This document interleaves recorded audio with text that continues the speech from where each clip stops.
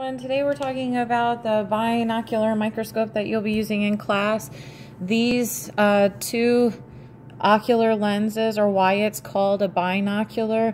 You might see others that just have one, but this actually makes it easier on your eyes, so you can use both eyes instead of just one in order to see what you're looking at through the objectives down here. So with these, they have a magnification of 10, and depending on what objective lens you're using, you have to multiply the 10 magnification that you get from here with the objective lens magnification that you get from here. So this one is 10, so that would be 10 times 10 is 100. That's low. Then here's high, this is 40, and 40 times 10 is going to be your 400. Then you would move towards oil immersion, which is the 100. So 100 times 10 is going to be 1,000. Okay, we don't really use the 4 here. That's on here. It's just there for fun, I guess. But we don't really use that too much in the medical lab at all.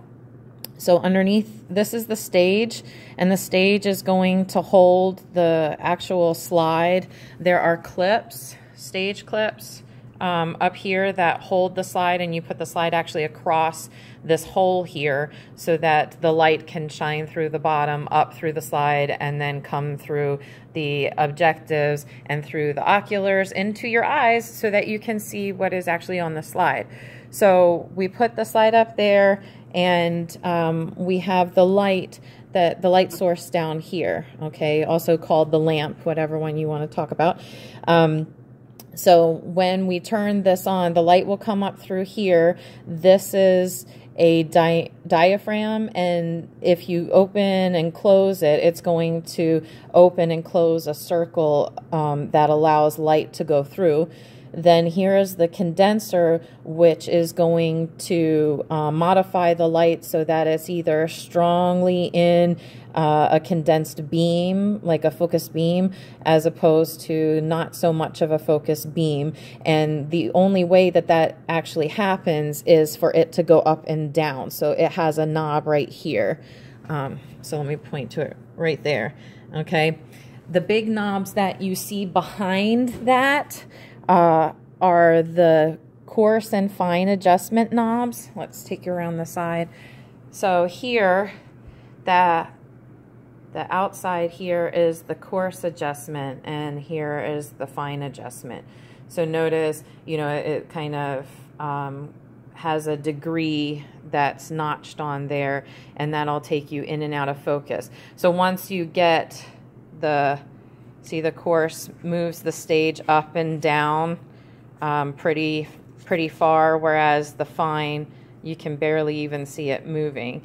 But once you get the stage to the level that you want it with whatever lens you're using, you can then adjust how nice the picture is with the fine adjustment knob.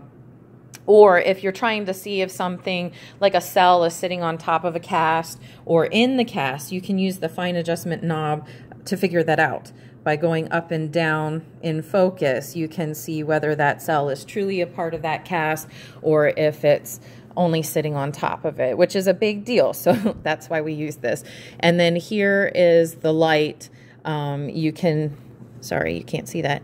There's a little knob on this bottom here that you can go back and forth with, making the light brighter or more dim. Okay, and so then on this side here we have the stage adjustment knobs. So you can see that it's making it go forward towards the arm or back towards the person using it, and then you can make it also go side to side. Okay, and this isn't necessarily the stage going side to side. This is this apparatus that has the clips on it for the slide. So you can make the slide move like this. Okay, so this would be helpful in the hematology lab or the urinalysis lab, where you're looking at slides of blood smears or urine that you're analyzing due to a manual urinalysis or a manual differential in hematology, or a platelet estimate or something like that, where you'd have to do something manually. We do have a lot of automated analyzers that do the manual processes by a computer, you know, and they calculate all the stats that you're looking at. But a lot of times, if something looks a little strange, we'll end up doing a manual count or a manual review of blood or urine in order to make sure that the analysis is actually accurate.